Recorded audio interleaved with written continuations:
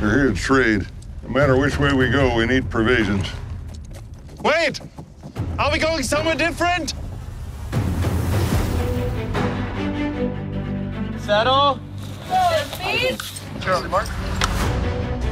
Where they go ain't up to you. You can ask them what they want. They won't survive. Then they don't survive. And it's really about James making his decision for his family that makes him take that trip to the north. We had to make the decision to go a different direction. That was the only choice that we had. I'm heading north. Anyone wants to ride with me, you're welcome. This image of Oregon with the ocean and the green and the mountains and everything, there's no other alternative. I go with you.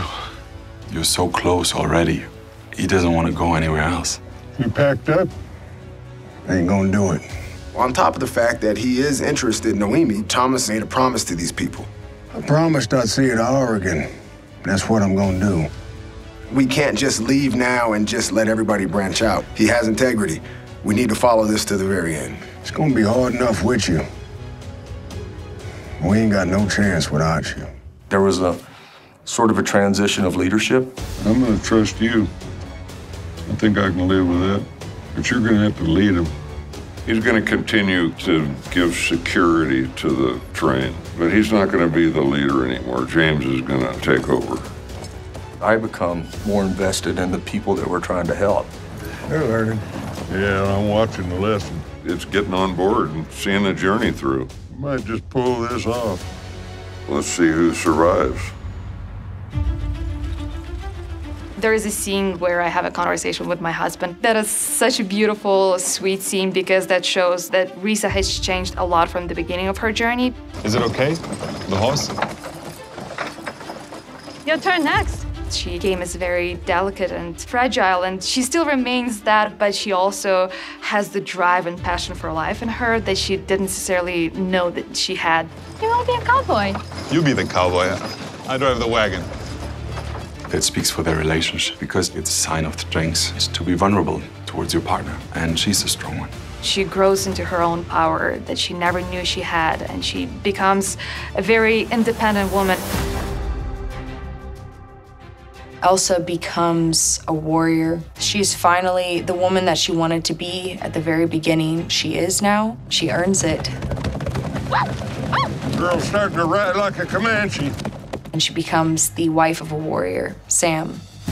Lightning with the yellow hair. You think you could catch me?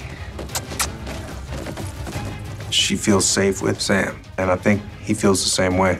Almost offer your father something. What? For you?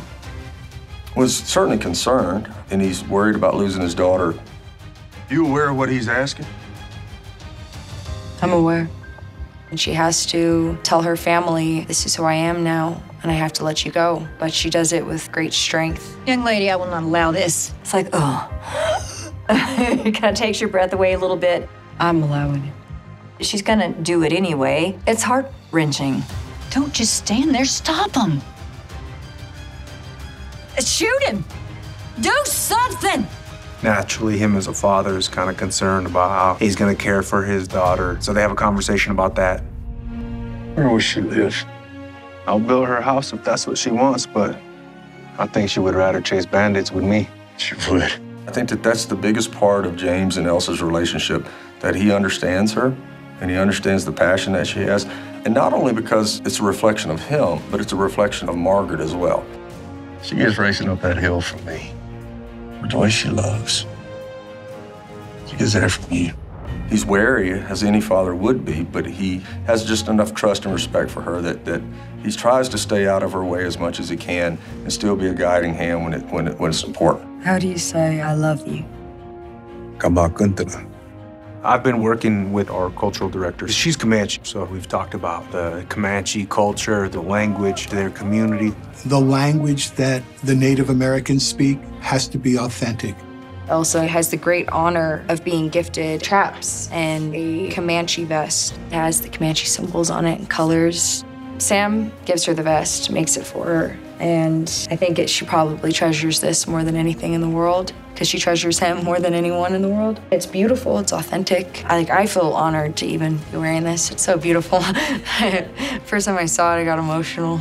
I think the most humbling experience in her life is to be able to wear this clothing that is so important to this culture. Finally, she doesn't have to be what others tell her she needs to be. And this is sort of a physical representation of that. He has an opportunity to go with Elsa. Even though Sam's in love with this woman and wants to marry her, that's not enough for him to leave.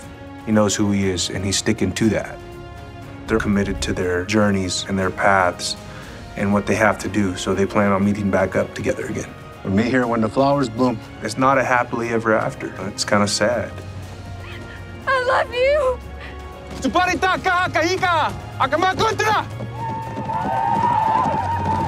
It's also true to life. We don't always get what we want. You gotta live with that.